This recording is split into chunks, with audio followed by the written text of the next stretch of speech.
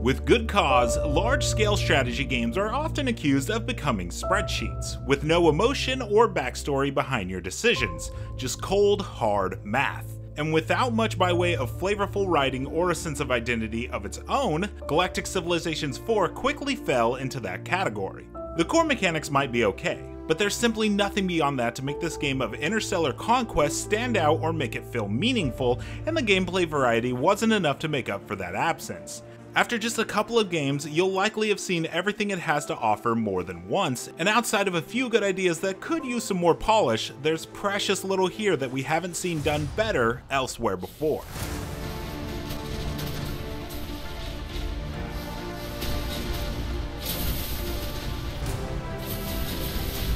Upon hitting the new game button, you'll be greeted with a generous selection of nicely animated species, both familiar and original to the series. Each possess customizable traits that dictate the style of play they lend themselves to, or you can build your own from scratch. And of course, there are ample options for customizing your galaxy. Once the game begins, there's immediately a problem: readability. There's a lot of information to process, and you need to constantly zoom in and out to properly see what's there. Even once you're familiar with its quirks, it can still be an unclear mess, more than what's usually expected in this information-heavy genre. You can anticipate spending a lot of time combing through tooltips. More than anything else, the name of the game in Galactic Civilizations IV is land grab. You'll build starbases and colonize planets, gradually expanding your sphere of influence across the galaxy map. As you come into contact with other empires, you'll use the resources and territories you've amassed to overcome them, whether through peaceful means or hostile takeovers. But no matter what, getting there first and staking your claim is key. There's no other way to keep up with others. No matter how much you micromanage, building tall and specializing on just a few core worlds simply cannot compare. So much of GalCiv IV's systems rely heavily on mass territory control that trying any other playstyle just feels wrong, and the AI players will immediately snap up anything that you don't.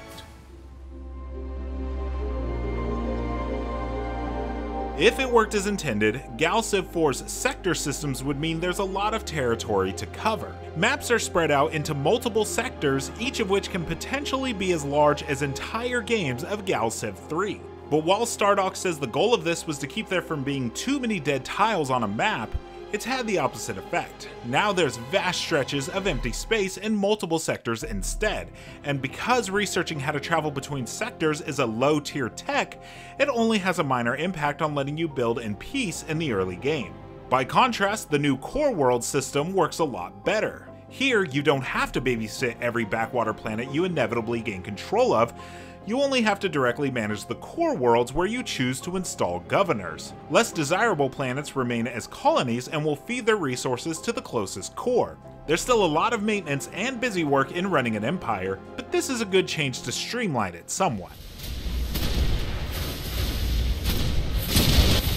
Combat is simply a matter of building fleets and then moving them into the same tile as an enemy, and then sitting back and watching while the game produces results. Your tactics begin and end with managing your empire to produce the right ships and deploying them when and where needed.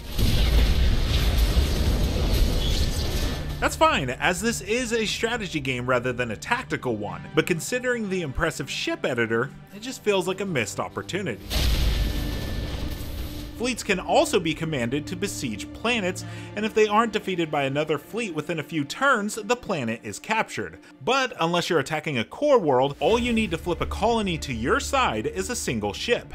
That makes every single ship, big or small, a threat, or an annoyance at least. As such, wars in Galactic Civilizations IV are an endless game of whack-a-mole. You'll be frantically trying to deploy enough fleets and hopefully have enough sensor coverage to stop every single ship from getting past your front line. And there's a huge amount of tedious trawling through vast sectors of space until all opposition is squashed.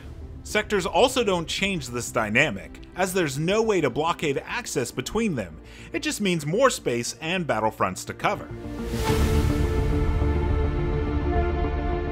Many of the mechanical systems in GalCiv IV feel underdeveloped or poorly balanced. Like the sectors, a lot of this certainly seemed like a good idea on paper, but the execution feels lacking. For instance, every unit of population in your empire is represented by a citizen with an array of stats.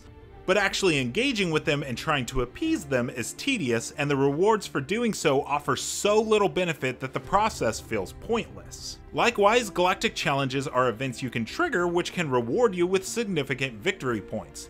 The actual stories behind them are extremely simplistic though, and the main benefit is that they can shorten the busy work of finishing a game that you've already effectively won.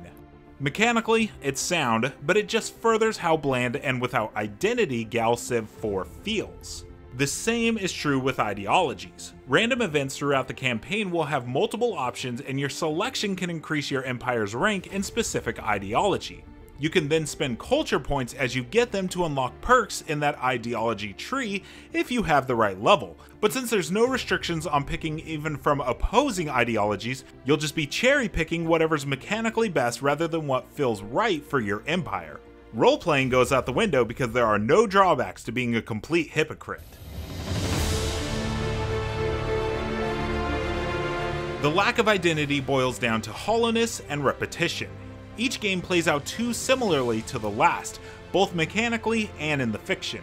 The random events that occur are extremely bland and repeat multiple times each game, so styling a unique story for your civilization felt futile. There's nothing here to match even the less than great campaigns of GalCiv III, to say nothing of excellent games like Stellaris or Endless Space 2. Perhaps the one aspect of Galactic Civilizations IV that actually had some unique expression is the ship designer. Out of the box, most species have their own style of fully modular and customizable ships. If you jump into the editor, you can freely outfit its stats and abilities, but what's much more fun is being able to change up the look of it entirely as you see fit. Whether you want to design ships from scratch or just tweak the look of a cruiser that you didn't care for. There's a wealth of options and tools to do so, but realistically, this is a specialized feature for a small subset of players. After completing a few campaigns, it's a real struggle to find reasons to come back to Galactic Civilizations IV for another round. What few neat ideas it brings to the Space 4X genre proves to be poorly implemented and ultimately uninteresting, with promising features like Sectors and Galactic Challenges missing the mark and feeling unfinished. Every option and playstyle inevitably blurs together into a galaxy-spanning land grab, and without flavorful writing to back it up, the tedious nature of that and its whack-a-mole warfare mean it'll be hard to remember having played GalCiv IV by year's end. Other 4X games have solved these problems more effectively and with more flair and identity. This leaves Galactic Civilizations IV feeling barren, hollow, and in desperate need of a balance and polish pass. Which, to be fair, Stardock has a respectable history of doing this with its games after launch. In its current condition, it's not particularly good or bad. It's just boring, soulless, and not up to par with other recent games in its style. For more, check out our reviews of Total War Warhammer 3 and Crusader Kings 3: The Royal Court. And for everything else, stick with IGN.